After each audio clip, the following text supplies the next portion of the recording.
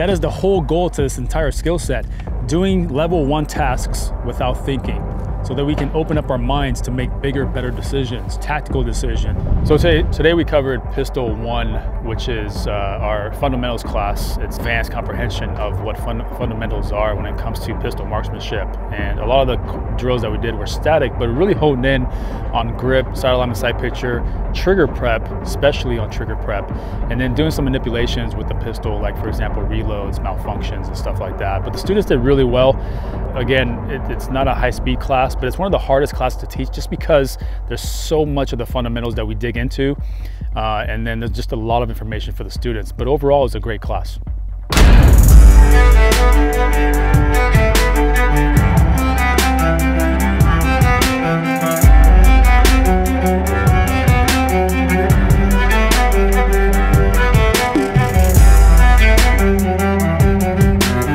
3-shot circle.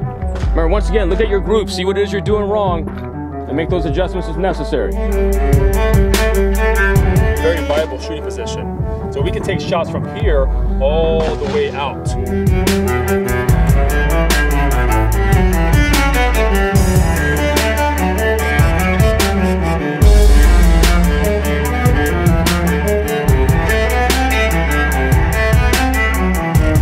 I reestablish my grip quicker, rather than, you know, tapping it, smacking it where my hand goes past the gun. I have to come back to the...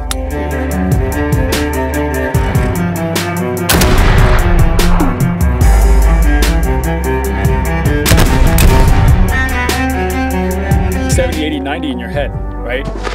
It's one thing to say it in your head, it's another thing to say it out loud, because if you're saying it out loud, you stimulate your sense of hearing as well.